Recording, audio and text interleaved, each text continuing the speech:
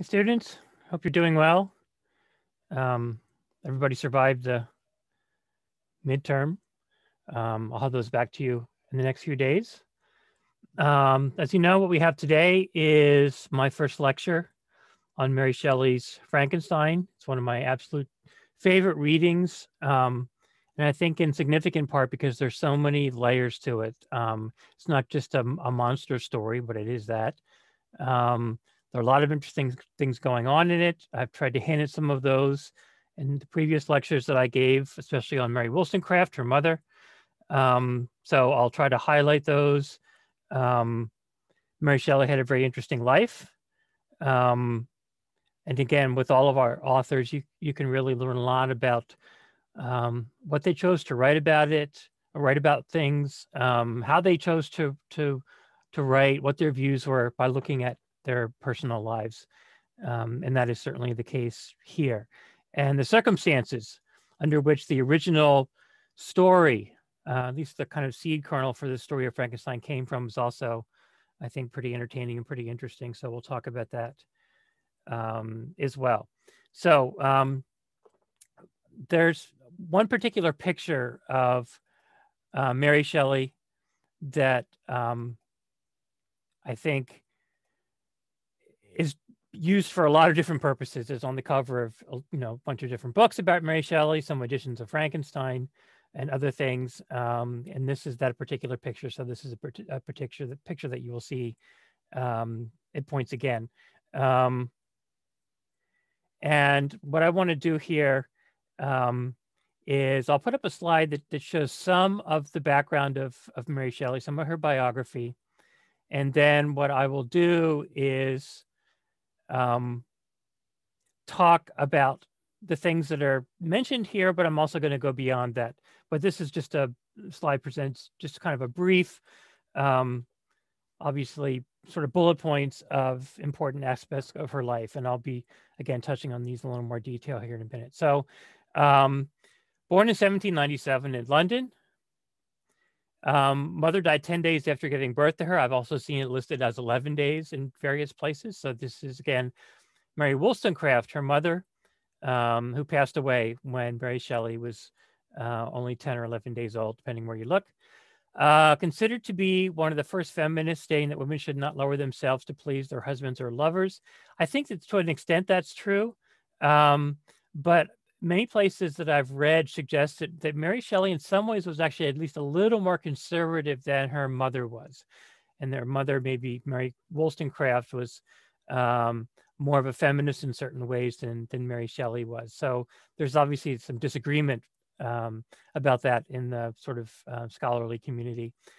Her father, remember, was William Godwin, a writer, political journalist, who had a revolutionary attitude towards social institutions, including things like marriage. So Mary Shelley obviously ended up living with her father exclusively after her mother passed away. And we'll talk a little bit about William Godwin, her father, again, what he was like. But again, she benefited, just like her mother did, from being in the company of the various writers, political figures, kind of movers and shakers of the day, who knew William Godwin, right, through his journal publication, and would visit the house, etc. And she would get to meet these people. And there's a particularly interesting instance in where she meets Coleridge, Samuel Taylor Coleridge, the author of Rime of the Ancient Mariner, which is in many ways provides kind of a blueprint for Frankenstein. It's kind of telling the story from a little bit of a different perspective, but there are lots of really interesting and important parallels that I'll point out between Rime of the Ancient Mariner, one of Coleridge's most famous poems, along with Xanadu and a couple others. And so I'll talk a little more about those parallels as well. Let's see what else I've got for us.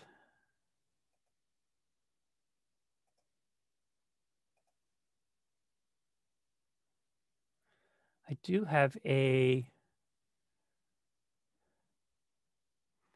picture of William Godwin that I'll show you.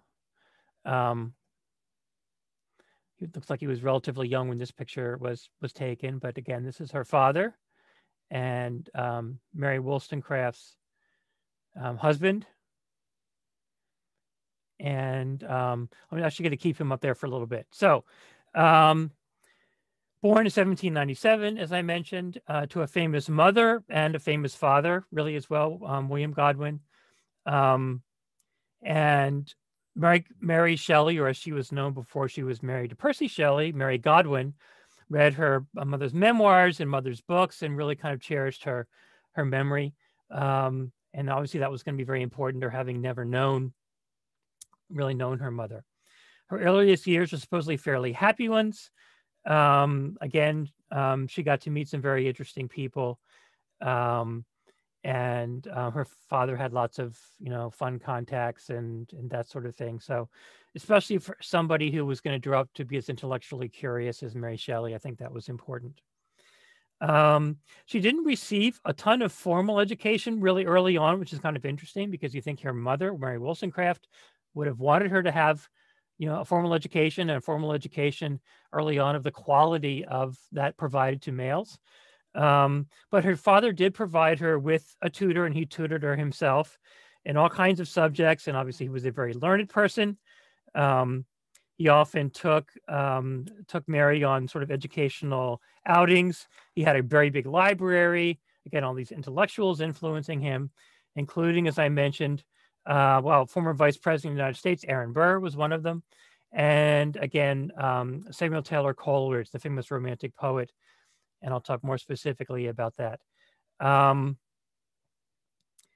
It was an advanced education, even though it was not the same kind of formal education her mother may have wanted, because she was being exposed to great literature, philosophy, political ideas, and was allowed to discuss those things, debate those things, which obviously many women were not allowed to do, actively discouraged to do at the time. She did have a governess, again, a tutor, and was able to, read books and eventually in Roman and Greek. She did attend a boarding school for a time, and was described by her father as singularly bold, somewhat imperious. In other words, she had her own mind. She kind of wanted to do her own thing, and also an active mind. Her desire of knowledge is great, and her perseverance in everything she undertakes is almost invincible. Certainly, these are traits that she shared with her mother. So we know that that Mary Shelley would eventually begin a relationship with Percy Shelley, and I will share a picture of Percy Shelley here. It's sort of interesting. Give me a second here.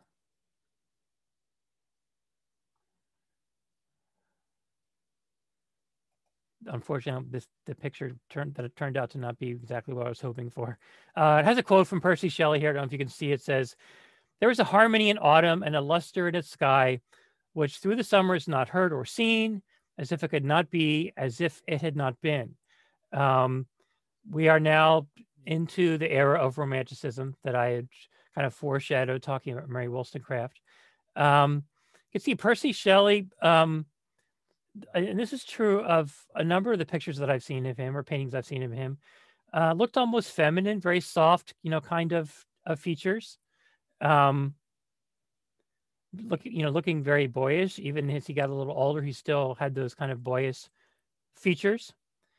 And Mary Godwin, as she was named at the time, met Percy Shelley in an interval between two of her stays in Scotland. Percy Shelley had become estranged from his wife and was regularly visiting William Godwin.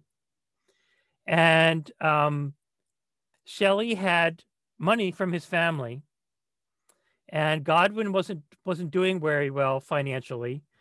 Even though he had a name for himself as William Godwin, and these people that came to visit him, and I'm certainly sure his friends kind of helped him out, trying to write and publish this journal and other things he wanted to do. He did struggle financially, and Percy Shelley shared some of the same radical ideas. So he developed a friendship with Percy Shelley, who agreed to help bail him out of debt. And that is where Mary Godwin ended up meeting Percy Shelley. Unfortunately, Shelley's family was very conservative. Percy Shelley's family was, and did not really like the radicalism of Percy Shelley. And because of that, a lot of his inheritance was really withheld from him for a long time. They didn't give him a big allowance or anything like that. And even though he had promised to provide money for William Godwin, he kind of couldn't follow through on that, at least for a long time, until his parents had passed away, because they didn't like Percy's politics. And that did create tension between Percy and William Godwin, and probably to an extent too between Mary Godwin, or again Mary Shelley, as she came to be known, and her father, perhaps as well. But again, a very important figure in her life, increasingly becoming well known as a poet. And we'll talk a little bit about his works, and one in particular that's relevant to talking about Frankenstein. So Mary and Percy, because Percy was still married at the time, started meeting secretly at Mary Wollstonecraft's grave in St. Pancras Churchyard, where they fell in love.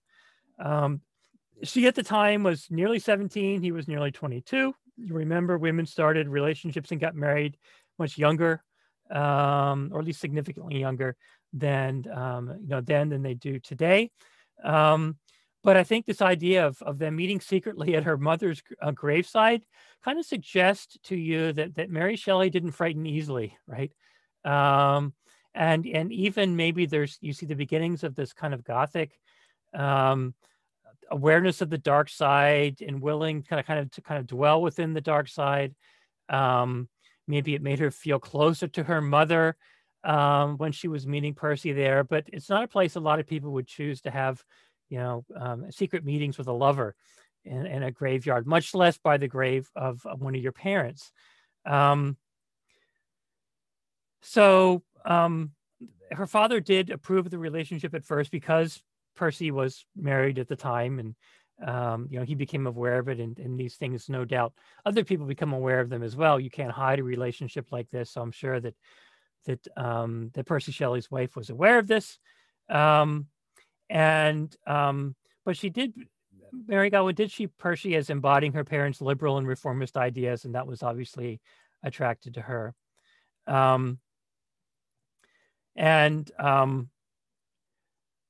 So there was a strange set of relationships going on here between Mary Godwin and her father, and Percy Shelley and his first wife, as she came to be eventually, and the children that he had with his first wife, including a stepsister named Claire Claremont, who Mary didn't get along with at all. They probably kind of competed, maybe for attention from Percy. And when Percy left his wife for Mary Shelley, she was pregnant at the time, right? So timing there is not great either. But they did travel. They were allowed to be away and seen by other people in this kind of secret relationship they were trying to have, and did a lot of traveling and did a lot of reading together, which I think probably was ultimately important for both of them, as they developed as thinkers, eventually as writers, could share ideas because they were reading and talking about the same kinds of things, etc. Percy actually showed some amount of joy when this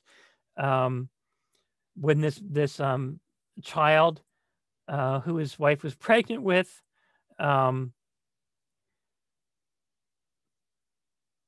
when that child was eventually born, named Harriet Shelley, and that was difficult for her, again, also with Claire Claremont being in the picture. And so again, things were sort of uncomfortable as far as that goes. Mary did lose a child which was an important event in her life. As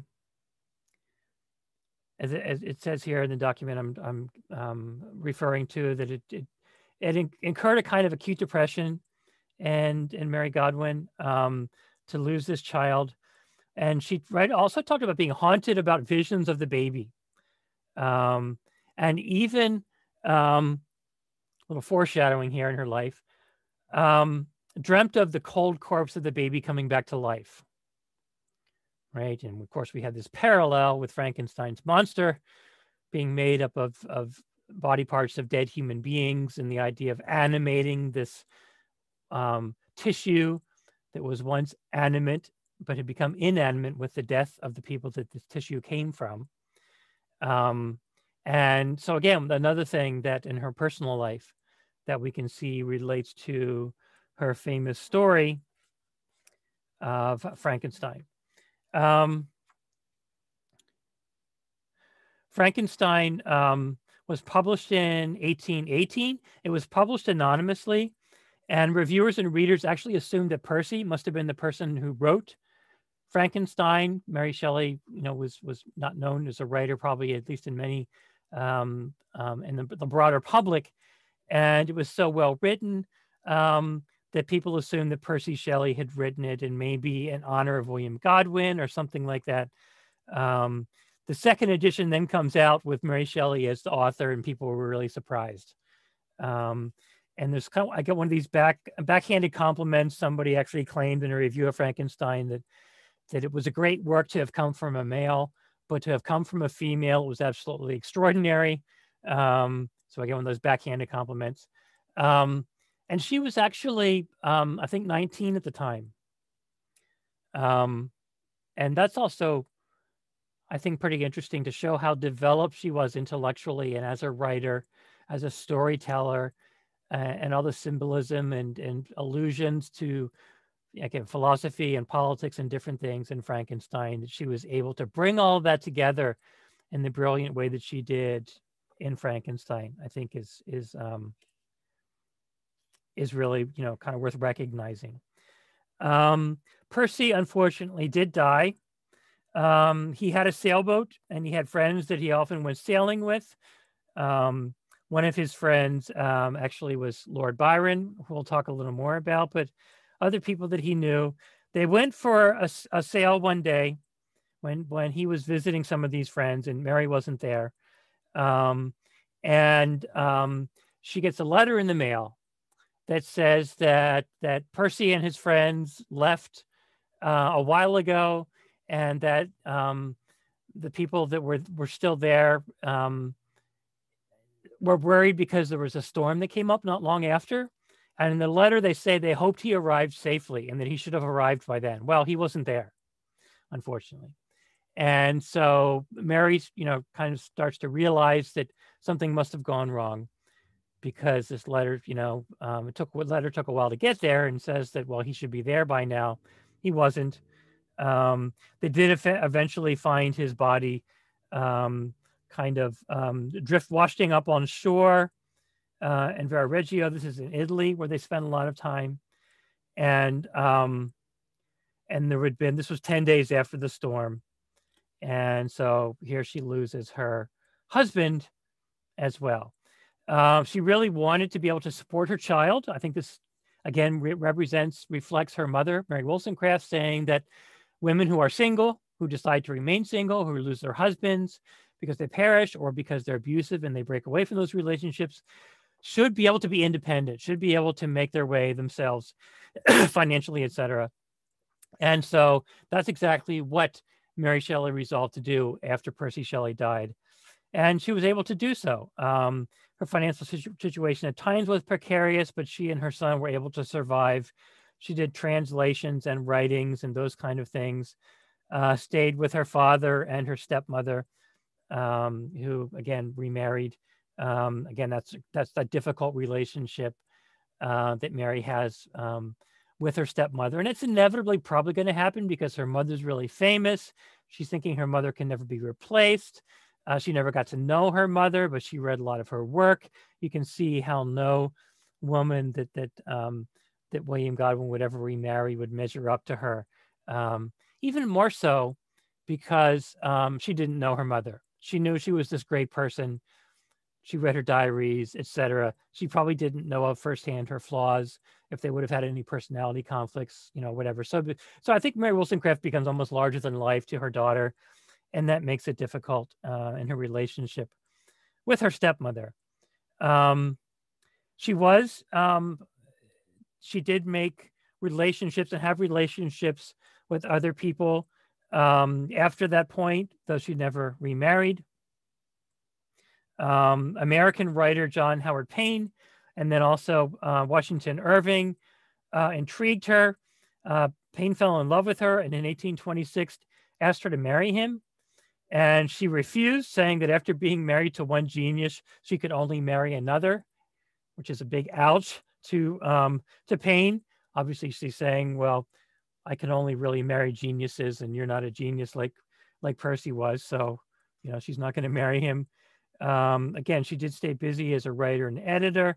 After Percy died, wrote some other novels, wrote in an encyclopedia. Encyclopedias, again, were becoming very popular at the time and sort of coming out of the Enlightenment era as we move into the 18th century to make widely available more to the general public, all the great experiments, all the great new ideas that were being developed, the new thinkers, everything kind of growing out of the Enlightenment and the expansion of the intellect. And so a way of sharing that knowledge with the general public, which I think was really important, right? The libraries would eventually do that, I think, as well.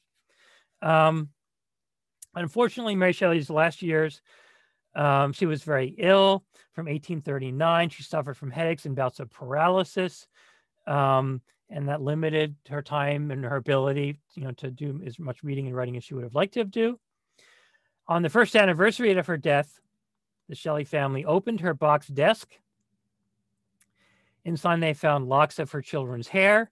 It was common for people to keep locks of their children's hair. It still is fairly common. A notebook she had shared with Percy Shelley, probably when they were traveling together, and a copy of his poem Adonis, with one page folded around a silk parcel containing some of his ashes and the remains of his heart. Again, we get this kind of Gothic, dark, romantic, sort of very passionate, but almost disturbed kind of thing going on here with her shaving the remains of his heart. I'm sure some other people at the time did that, but again, a little bit creepy maybe.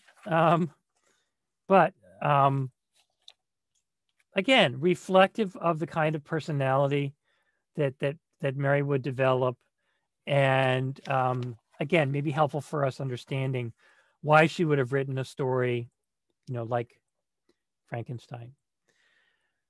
So I want to get into a little more depth talking about the situation under which, in which the seed kernel of Frankenstein kind of came about. I think it's pretty interesting. I had mentioned that Percy Shelley was friends with Lord Byron. And share his picture here. They spent some time one summer with Lord Byron in Geneva, where he had a villa. I'm sure we would think it was, when we think of villa, we might think of something very small. I'm sure it was very large and impressive, right? Lord Byron, also a very famous poet of the era. And Percy and Mary went with a number of other friends of Byron's to stay that summer with them, this lake in Geneva. Note that that is also the setting for Frankenstein. That's where Frankenstein is from. That's where Victor Frankenstein is from Geneva. And there are some other scenes from the book that we'll be reading about where he will return to Geneva, where he returned to Lake Geneva in particular, the mountains around Geneva, they become very important. Again, there's this whole theme of romanticism that we'll talk about in the book. And, but it was very rainy this summer, and they were indoors a lot of times. So they did a lot of reading, and they came up with this idea of writing ghost stories. And you can imagine in this, this big, dark old house, and this dreary, summer where there's a lot of rain and everything, how that may have been sort of a fun idea for them. And so that's indeed what they decided to do. And so we get to sort of the origins of the Frankenstein story here. And let me share with you a slide that gives a little bit of that information. Written the age of 18. I think that maybe this again, the seed kernel was written. She was in 18. I think maybe she was 19 by the time it was published. Originally, it was just kind of a short story version of it that was written when they decided to tell ghost stories in Geneva. Later on, it was expanded, into the novel that we're now reading.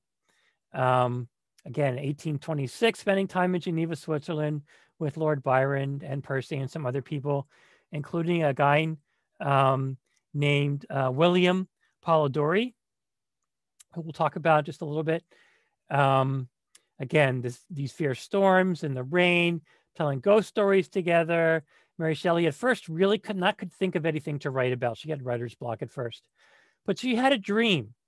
There was, again, like this dream of her child coming to life. But in this particular dream was even a little more specific, as it says here.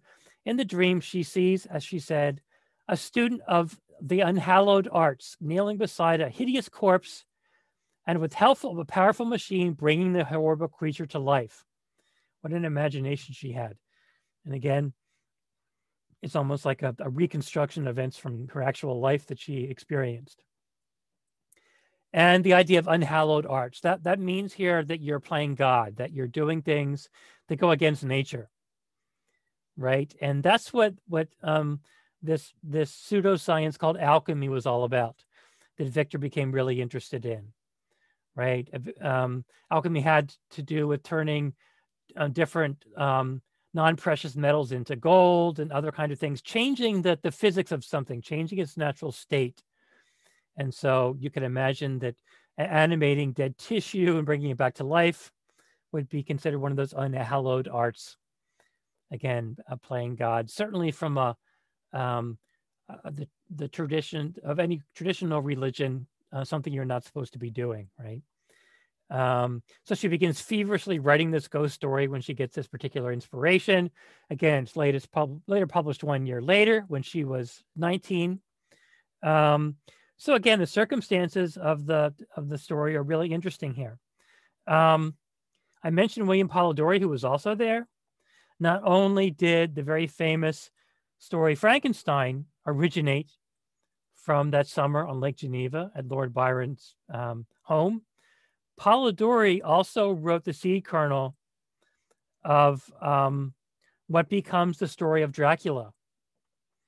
It was actually based on this as well. So sort of interesting, two of the greatest kind of Gothic tales, horror stories of all time, originating from the same place, the same time, and these folks deciding that they were going to write ghost stories and have kind of a contest to see who could write the best ghost story. And we get the seed kernel of Frankenstein and Dracula kind of coming out of this the same activity with these same people. I'm going to show you here before we get into some more specifics about the story and about the Gothic sort of philosophy, and it was a cultural phenomenon too.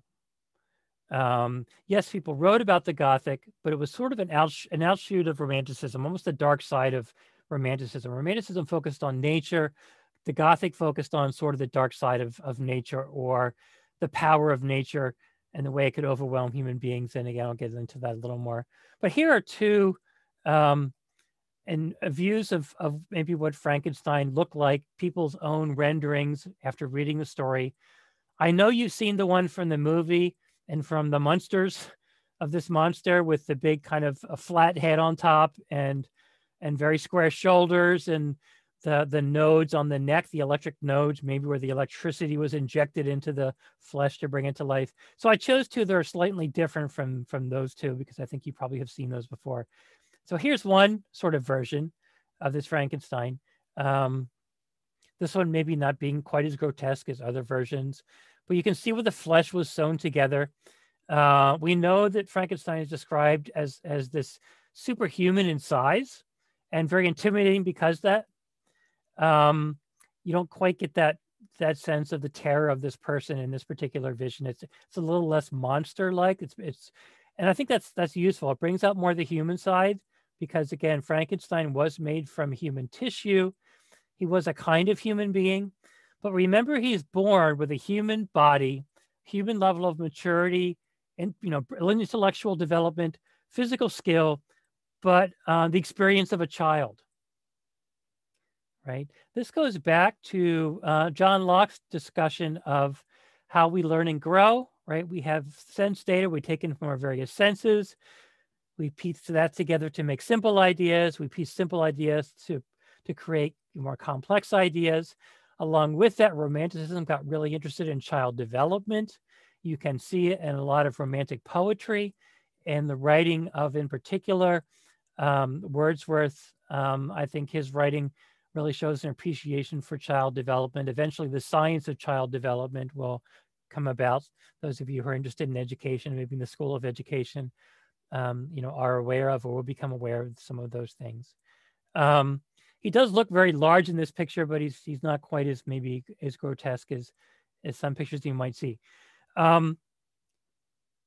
Frankenstein tells us in the story, as he's speaking to this boat captain, Robert Walton, that this monster, as he describes it, or this daemon, Daemon, who, at least from the Christian tradition, is kind of described as half human and half God, and an aberration in some sense. But often this idea that it has supernatural powers, or it's in touch with some kind of dark side of supernaturalism or something like that is suggested by this word daemon. That's the way that Frankenstein often refers to the monster. Remember that the monster was not called Frankenstein. A lot of popular culture, when people think of Frankenstein or portray Frankenstein, they portray the monster. Victor Frankenstein was the scientist who made the monster or the daemon. So just sort of remember that. But he says that he's really big because to sew together this tissue, it was easier to work with large human parts than small human parts. Now, ultimately, that doesn't make sense, right? Veins and capillaries are still the same size, and you've got to sew those together in some sense, and parts of the brain and everything else. And of course, we realize it's absolutely impossible to do this. But I guess he believes it's somewhat more realistic to say that you can do this because you're working with these larger body parts rather than small body parts. You'll find that more or less compelling as a reason. And then there's another sort of a version here of Frankenstein's monster, another portrayal of what he might have looked like. I kind of like this one in particular. You see there, holding in his hand, looks like it has an F on the front. I believe that's supposed to be Frankenstein's diary. Remember, he was writing this diary during the time that he was trying to create the monster, and the monster got a hold of it and reads what Frankenstein's thoughts were while he was creating the monster, and the way he was playing God, and what his motivations were, and the way that he was almost unable to control himself. He was sort of driven to do this.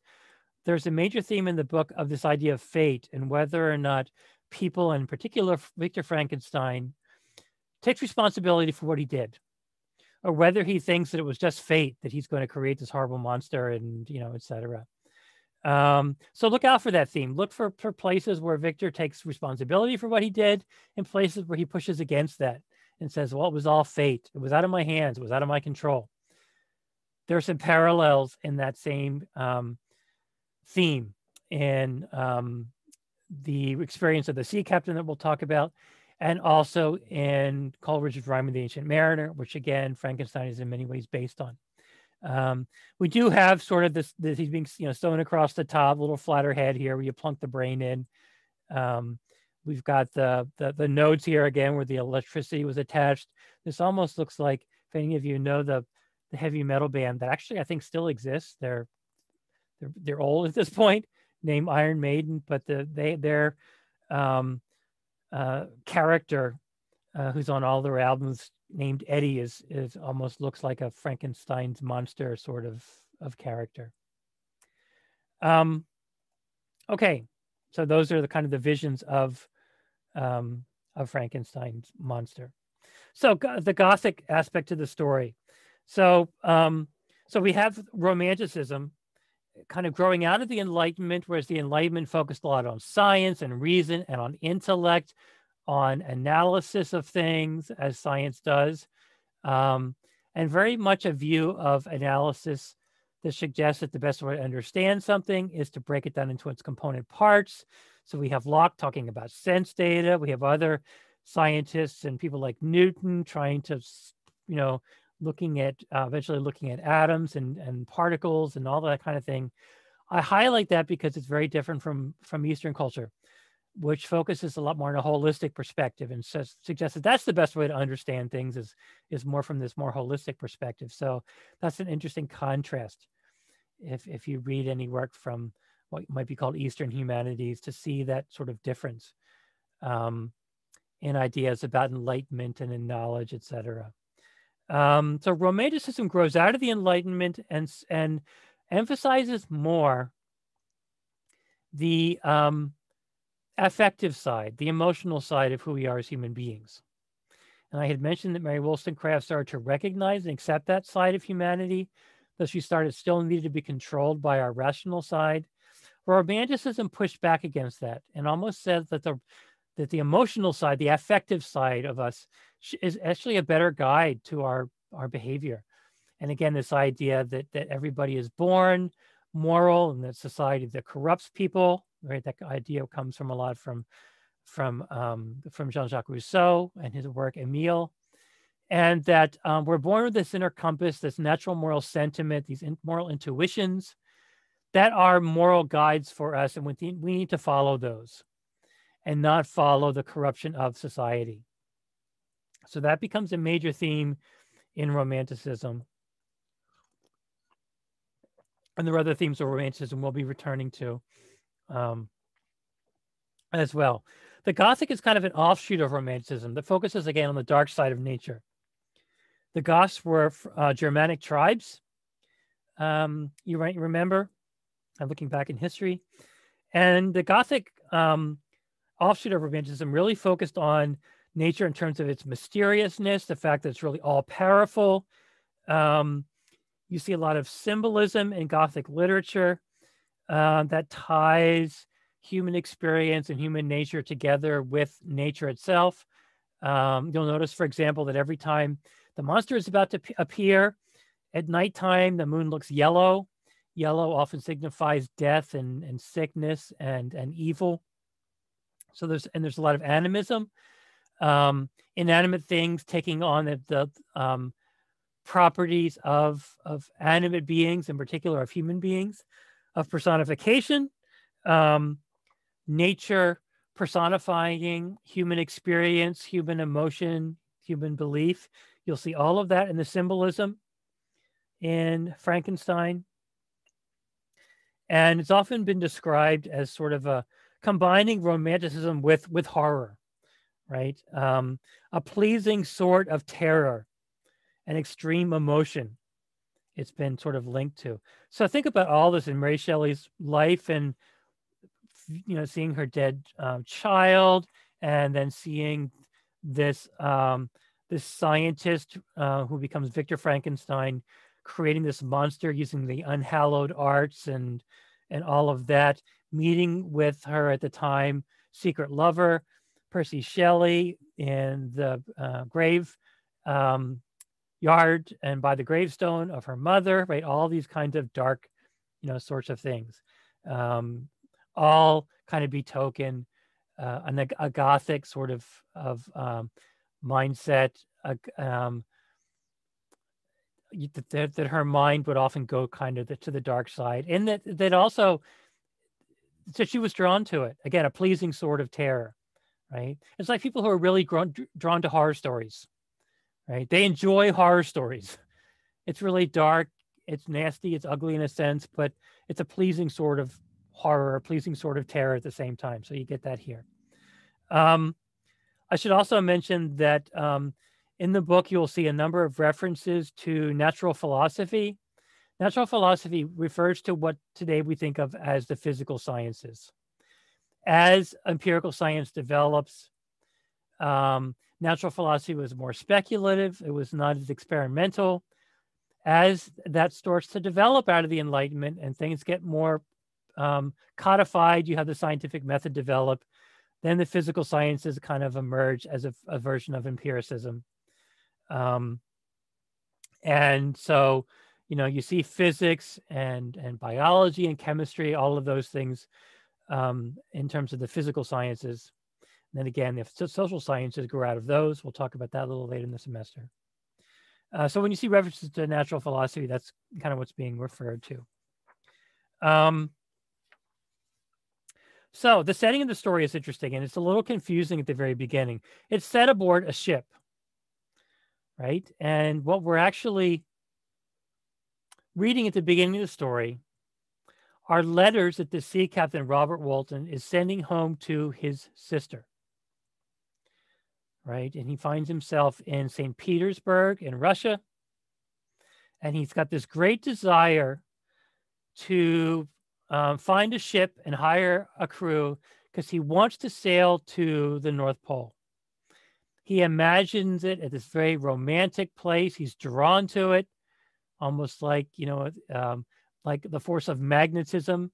And he even talks about discovering when he gets to the North Pole, finding out what that secret source of magnetism is all about. And in fact, many Gothic stories, or stories that have a Gothic element to them, take place on the ocean or on the sea in one way or another, on the water. So I jotted down some examples to mention here. There's Shakespeare's Tempest, which we read in Hum 1. Herman Melville's book Moby Dick has that element to it, and the way in which, the Captain Ahab is sort of out of his mind, so drawn to and obsessed with killing this whale Moby Dick. Captain's Courageous, that's from Rudyard Kipling. There's The Heart of Darkness from Joseph Conrad. Sea Wolf from Jack London. Homer's Odyssey, which became a blueprint for a lot of stories that came after it. Another Gothic story that has this element too is called Earl King or Earl König by Goethe, one of the great romantic poets. And in that story, there is a child on a horse. He's sitting behind his father on this horse, and they're trying to escape this evil king of the alders, of the alder grove. Alders are kind of a tree. And there's kind of water that's ahead of them looming in the distance. So there's even water in that story. So I think, gives us a sense for the story being set on the water. Again, because we're drawn to the water, right? Like electricity, the water both can serve human beings, right? You can harness the power of electricity and the power of water to serve human beings. You need water to survive, but it can also overwhelm you and kill you. You can drown in the water, right? You can get caught up in the tide. Think about Percy Shelley dying when his sailboat with his friends in this storm, right? There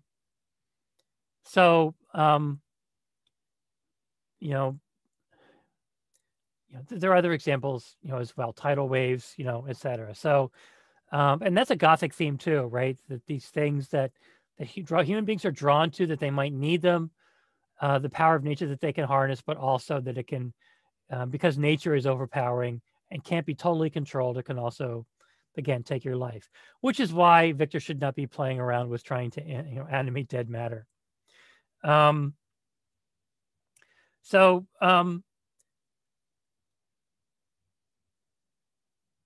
You'll notice that the subtitle of Frankenstein is "or a modern Prometheus." Some of you might remember who Prometheus was from mythology, Greek mythology. the original story may have come from Aeschylus, but there are other sort of versions of this tale. And I'll share a picture here of Prometheus. You remember Prometheus was this character. He was one of the Titans, and he stole fire from the gods and gave it to immortal human beings, which he shouldn't have done. Only the gods should have the power, the ability to be able to harness nature. And so for punishment for that, Zeus has him bound to a rock, and his liver is eaten out every day by an eagle. Overnight it grows, and then it's eaten out a day. So it's this endless torture, almost like Dante's Inferno, that he's kind of experiencing here. And you can see these kind of claw marks on him. And some portray him as having this big scar on his side where his liver is.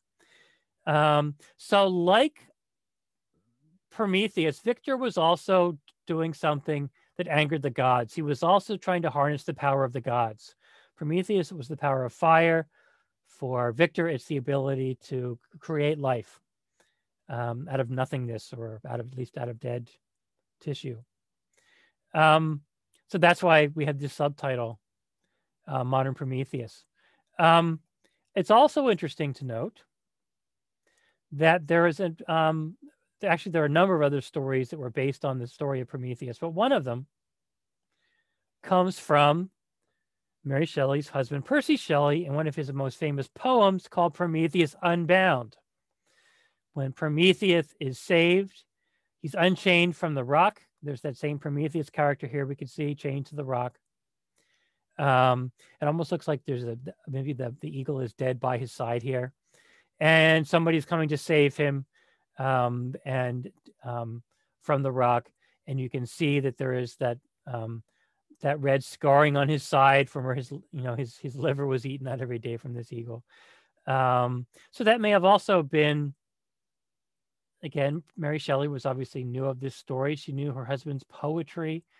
I'm sure they read it together, and he read it for her as he was composing it.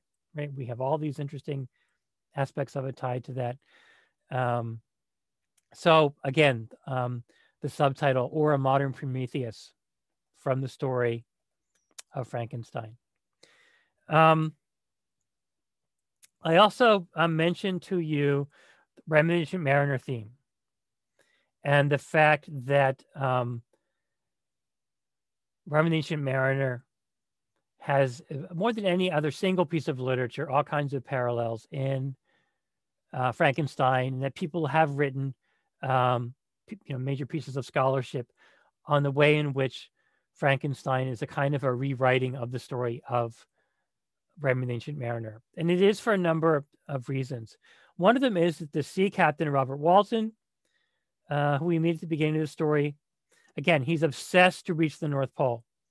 Even though it's described as a place that's just ice and freezing cold and the dark side of nature, he believes that there is a light side to it. He's drawn to it. He believes it's a beautiful place that where he can actually maybe live or stay. But we know he hasn't thought through this really carefully. He's just so obsessed with making his way to the North Pole. But he's endangering his life, and he's endangering the life of his crew.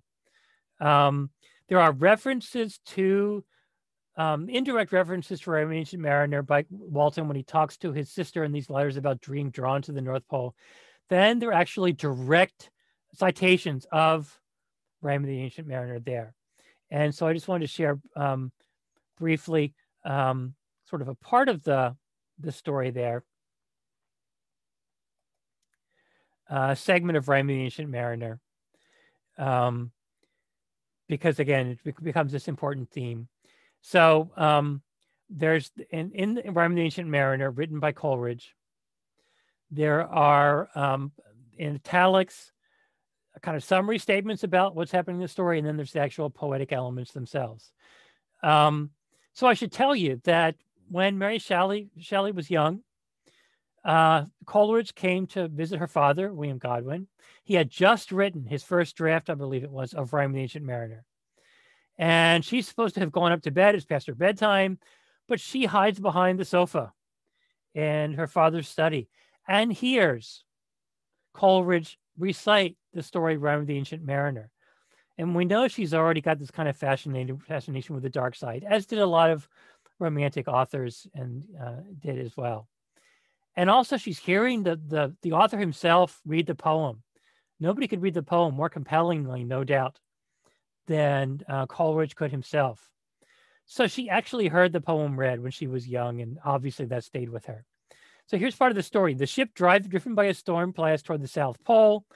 So the sea captain in Rime of the Ancient Mariner is originally kind of heading south in the story, below the equator.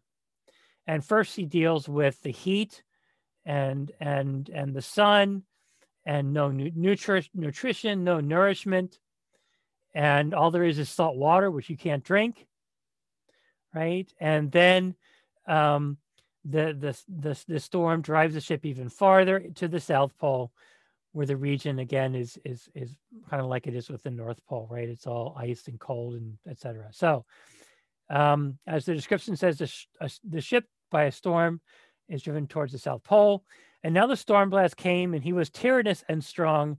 He struck with his overtaking wings and chased us south along. So, notice now that the things are out of control of the sea captain and his crew. The storm has taken over. With sloping masts and dipping prow, as who pursued with yell and blow, she treads the shadow of his foe. And forward bends his head. The ship drove fast, loud roared the blast. The southward we fled. And now there came both mist and snow, and nuclear wondrous cold. The ice, mast high, came floating by, as green as emerald. Right? So the same thing that Robert Walton's experiencing after he has the ship and crew as he's traveling farther and farther towards the North Pole. The land of ice and the fearful sounds where no living thing was to be seen. Counter to what Robert Walton sees, which is as they become locked into the ice, they see the sled dog and sled and this what looks like an oversized human being in the distance with the sled of dogs. And then I think it was just a couple days later, they stumble upon a piece of ice with Victor on it. And interestingly, he asked them where they're going before he'll get in the boat. And they're thinking, this guy looks half starved. He's close to death. And he's saying that he's only going to get in this boat if we're going to keep traveling north. And we know that because he was trying to catch the monster, right? He's trying to reach him. So he's happy to find out, strangely, because obviously it's not very wise, that they want to keep heading north towards the North Pole, and that therefore he can keep in his quest to find the monster, to obtain him, which takes up a decent portion of the second half of the story. So even though in Rime of the Ancient Mariner there's nothing living there, ironically there's something living there for Robert Walton Victor, and it's the monster.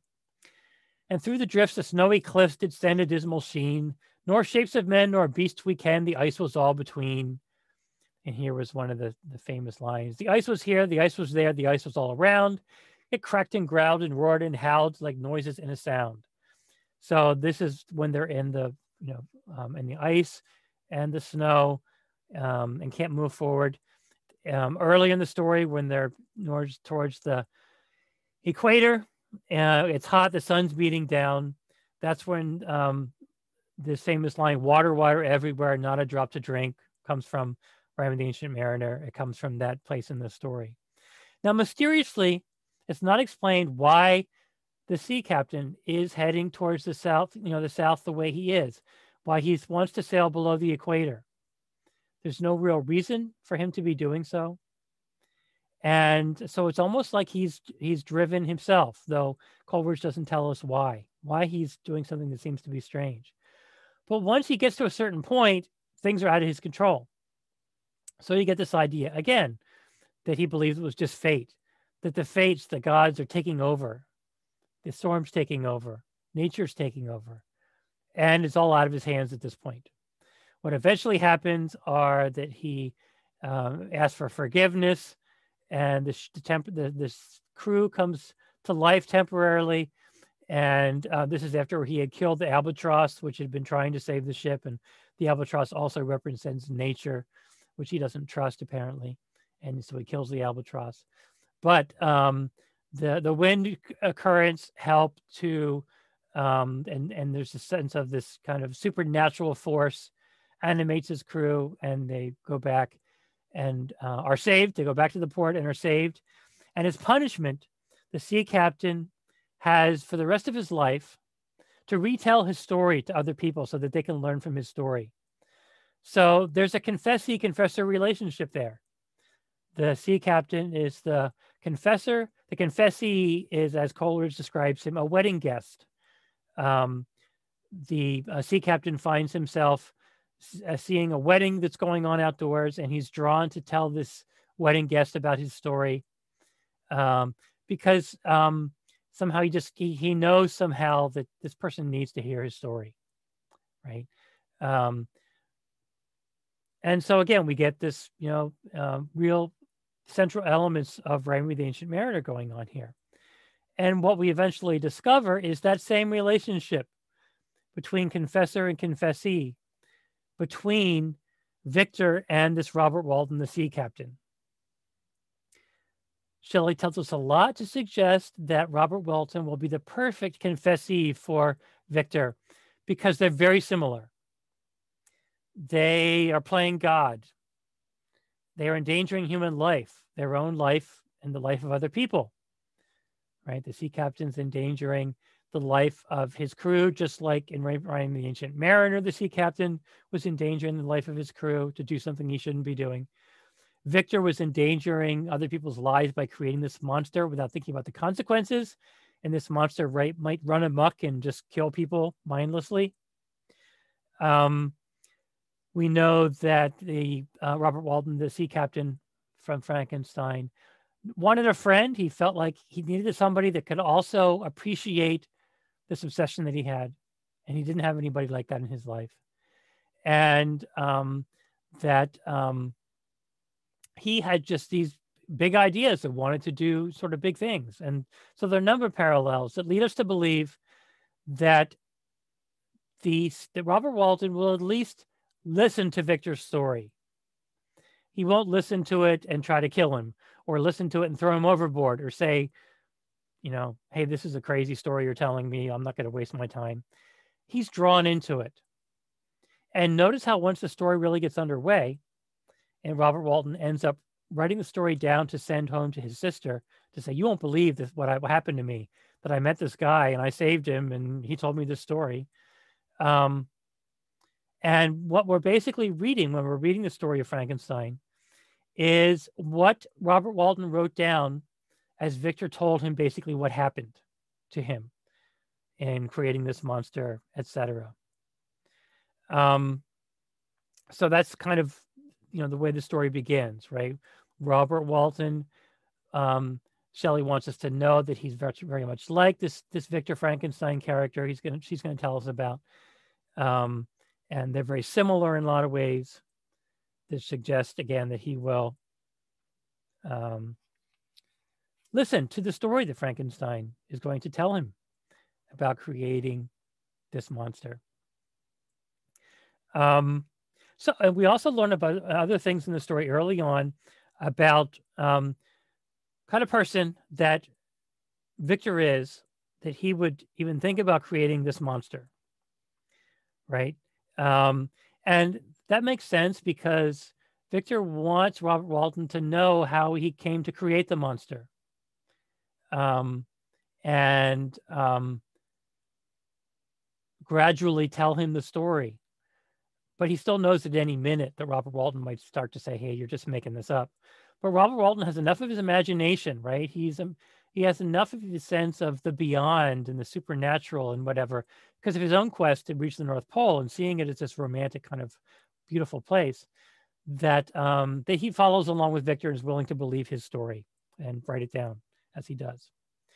They're both very curious, right?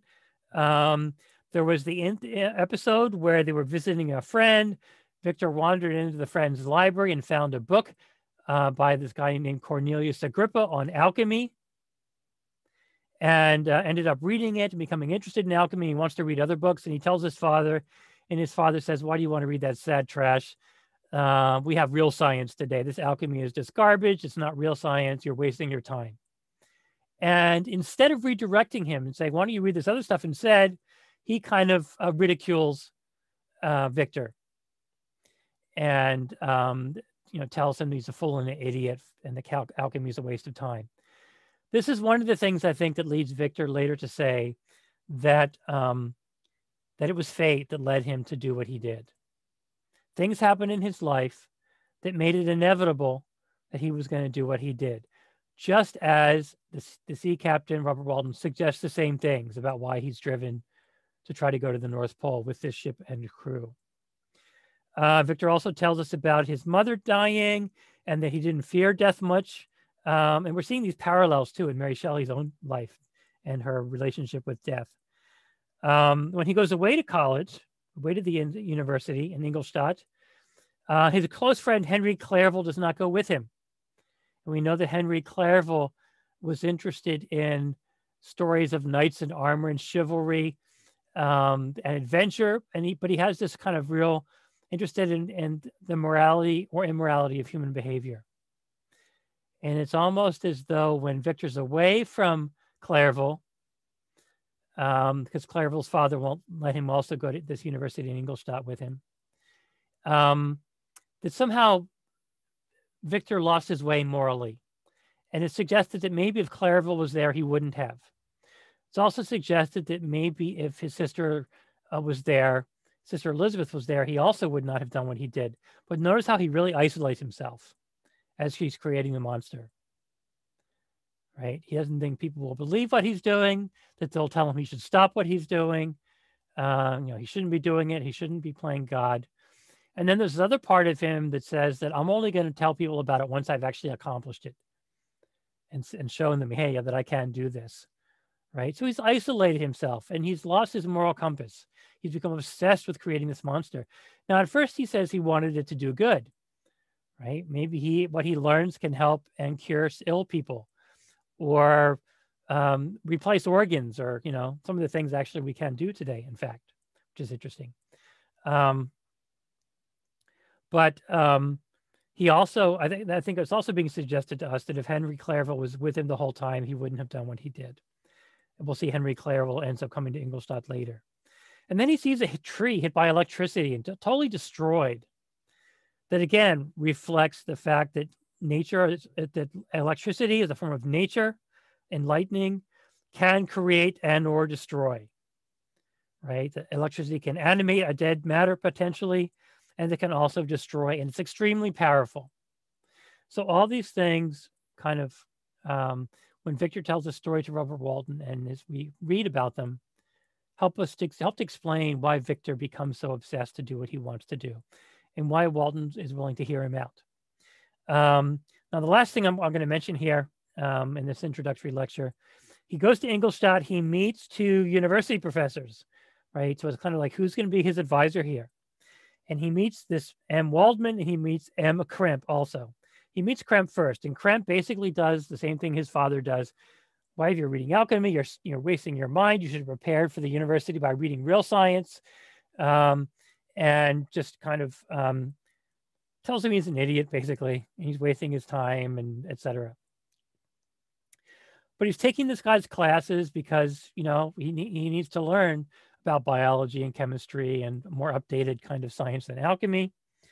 And at one point, Kremp can't teach the classes, so this other professor named M. Waldman comes on the scene, and he also meets with he teaches the class and teaches it very differently, in a way that seems like much more respectfully. He seems to have this romantic side to him.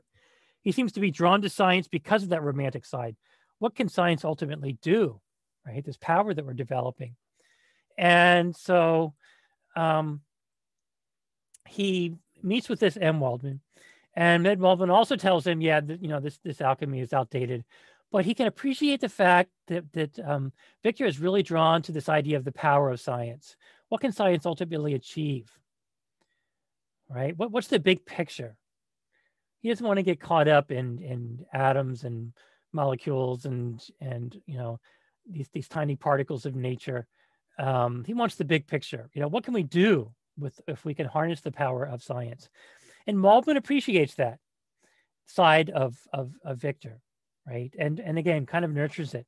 And it's been said that the M. Waldman character, as he's described as a person, both his character and what he looked like physically, was a lot like Mary Shelley's father, William Godwin. There's a couple other characters here who it looks like maybe been patterned after people that Mary Shelley knew. But it's been suggested that M. Waldman is described very much like Mary's father, Mary Wollstonecraft's husband, William Godwin. So that's my introductory lecture. I hope you found that background information interesting. I hope you enjoy the story. It's one of the ones, again, that I reread every time I teach Frankenstein because I think it's so fascinating. Again, so many layers to it. So I hope you found this lecture helpful and interesting. And as always, let me know if you have any questions about anything. Just send me an email, and I'll see you next time.